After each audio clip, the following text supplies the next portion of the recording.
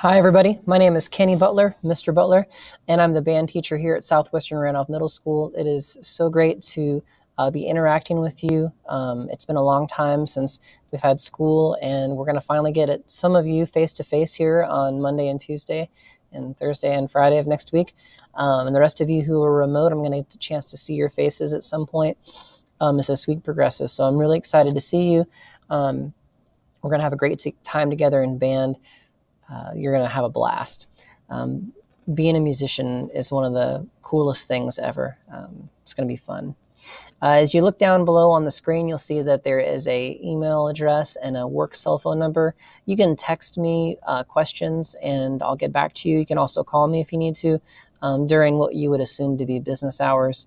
And then my email address, I'm usually checking multiple times a day. So please feel free to send any questions that you may come across, write them down as the video goes. And then at the end, if I haven't answered them, please do send them out to me because I legitimately would like to help you out and make sure that this is as easy as a process as possible. So the instruments are broken down into class subgroups. So the clarinet, saxophone, and flutes will be in the same period, which is the first elective for sixth graders. It's called sixth period. The trumpet and trombones will be in the last elective for sixth grade, which is the last class of the day before we leave every day. And they'll be in seventh period. And that'll remain the same throughout this year. And then in seventh grade, all the band kids get mushed up into one class, and they're able to hang out with each other during seventh and eighth grade and for us of band time throughout high school. So this is the only year where we have them broken up. Instrument switches, such as percussion, such as euphonium, tuba, French horn, oboe, bassoon, bass clarinet, tenor saxophone, baritone saxophone, those instruments usually we switch to in November. However, we're probably going to do it a little later this year because of the way that pacing of the class instruction goes. So I'll be in touch with you as soon as those things become available. I will not hold out too long because I realize that some of you are doing rentals and things like that. So in any case, that is instrument switches. And that's only for a handful of folks who are doing really, really well on their instrument, who are showing great promise, and also are willing to go through with the audition process to get into those instruments. That's a whole to-do, and I'll make sure that I'm really clear with you guys once that opportunity becomes available. How do you get an instrument? There are lots of stores in the area, both online and also brick and mortar stores.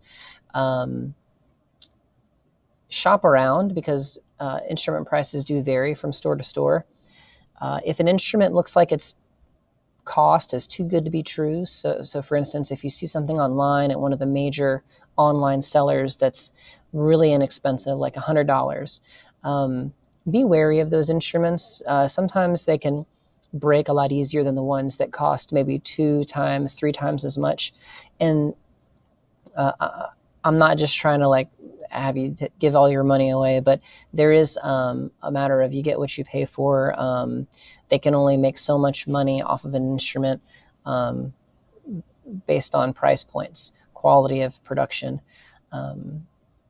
When you drop those kind of instruments, when you squeeze them the wrong way, put them together just in the slightest wrong way, a lot of times they'll break, and they'll break for good, and you'll end up buying another one sooner than later.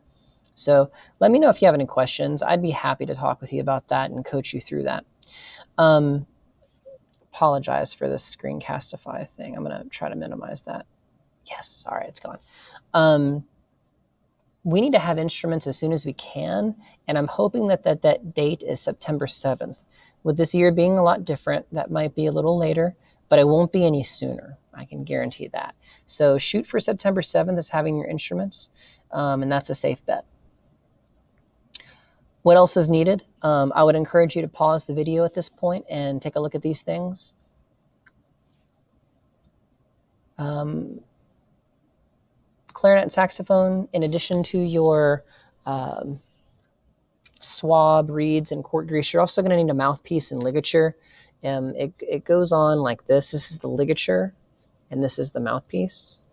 You want to make sure that you have that set up along with those things in your case. That's for clarinet and saxophone. For trombones, I'll also specify that slide grease and slide cream is not the same thing. Slide grease goes on the tube at the top of the trombone, and the slide cream goes on the hand slide inner tube. If you have any questions, let me know. But basically, when you're checking out at your store, make sure that you have both slide cream and slide grease. If they're not sure what you're talking about, give my cell phone a quick call. Maybe I can coach you through it in the moment if I have the availability. And if you're shopping online, send me a picture and I'll help you.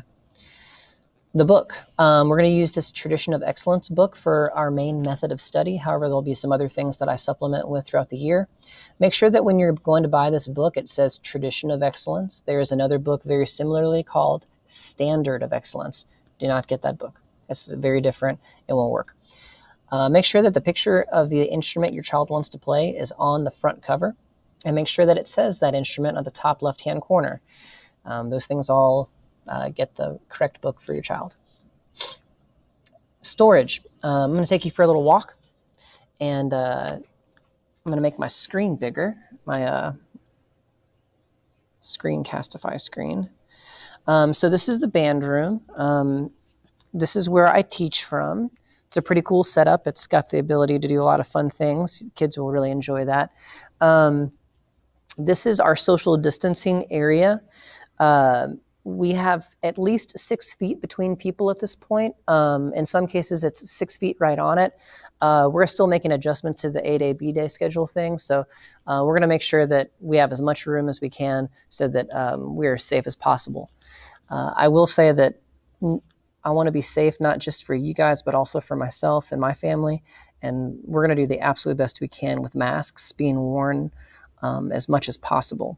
With band instruments, we will have to take the masks off to play, and there'll be a procedure for that with the children, and it'll be smooth and rehearsed.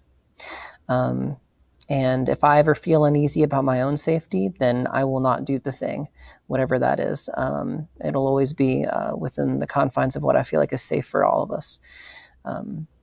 So rest assured, I'm going to do the best I can. All right, so cubbies. This room right here, the kids will come in from this door, and they'll walk down here and head over to this room. We'll come in, and as you see, there is some instruments in cubbies right now. Some of them were donated, some of them were left over that we'll get to absorb.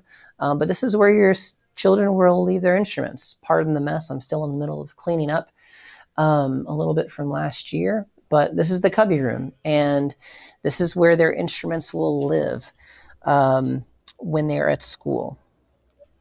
One of the hard parts about this year especially is that I'm not going to have every single day to work with your child if they're in school, if they're on the A-Day, B-Day model. And what that means is that if they forget their instrument one day, that's kind of a big deal, especially if they're at home, because the county expects us to be teaching 1 lesson per day. So student who's on A-Day, if they forget their instrument on Tuesday when they leave school, they might need to come request that from the front office or call me, and I can walk it out to you guys during the day so they don't get behind in lessons. We're going to be playing at home, and that's important to know. So the bringing instruments to school and remembering to take them home is a pretty big deal this year for that reason. So we'll practice it. We'll talk about it. I'll remind them, and we'll get it right. There will be some grace for oopsies and any other things, and just know that I'm not a tyrant when it comes to those things, but I do want to make sure that the kids are set up for success. When students come to school and check in with their temperature and all the questions, they'll come down to the band room and they'll put their instruments in the cubby room, and then they'll go to their homeroom class. I've gotten that approved by Mr. Kreider. There should be no problem with that. At the end of the school day, they'll come and get their instruments and take them home with them. And it'll work just like it did last year, except there'll be less people in the building, so the kids will feel more socially distanced. There is a fee. We collect $5 to help cover the cost of incidentals throughout the year. This $5 is essential for us to operate.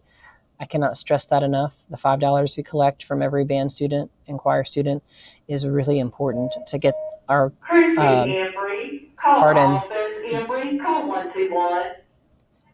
is really important to getting our truck down the road, so to speak. We don't do any fundraisers throughout the year that's like selling chocolate. Well, the school does, but the band doesn't, selling chocolate or selling poinsettias or anything like that. Instead, we just reach out to local families and friends and ask them for local donations, straight up donations. We'll talk about that more later. I'm not in a rush to fundraise right now. This is a weird time. If and when the economy improves, we'll talk about it more. If you have friends or family that want to contribute to your child's band experience, please let them know about the website that's here on the screen, the tiny.cc link there. It's updated with all the things that we're needing at the moment. And there's also an opportunity to do straight donations if they would like to do that as well, where they can just write a check to the school with band in the note, and it'll go to the band. Daniel Skinner, we need a hand truck to the front office. Daniel, we need a hand truck to the front office. So the full costs associated with band are the Tradition of Excellence book, if it did not come with your instrument bundle, and if you did not buy it from the music store along with your instrument. Also, the Randolph County School Approved fee, which is $5. And then the band t-shirt. Pardon. The band t-shirt is, I would say it's optional. We're going to use it eventually, so that you probably should get it right now. I would encourage you to, but with no concerts slated for the time being, it's hard to say when we're going to use it, except for fun.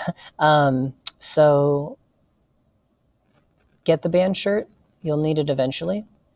It's $6. It's probably the cheapest t-shirt you can buy besides a undergarment shirt anyway. And it says Southwest Band on it. Looks cool. The kids like it. I order those shirts in late September usually, just to make sure we get all the monies in, because it's a one batch kind of order where I can't re-buy them after the fact. Questions. I think I covered everything that I needed to. So if you guys have any questions, please feel free to send a message to my work cell phone or my email address, and I can get back to you as soon as I possibly can. This year is going to be really fun. There's some creative solutions to our global pandemic problem that I'm looking forward to trying to implement. Your children will, students, you will get better at music. You will learn, you will grow, and you will be excellent when it's all said and done. So I look forward to working with you. I look forward to your smiling faces, however that is shown to me. And I look forward to answering your questions and seeing you next week. Have a great rest of summer break.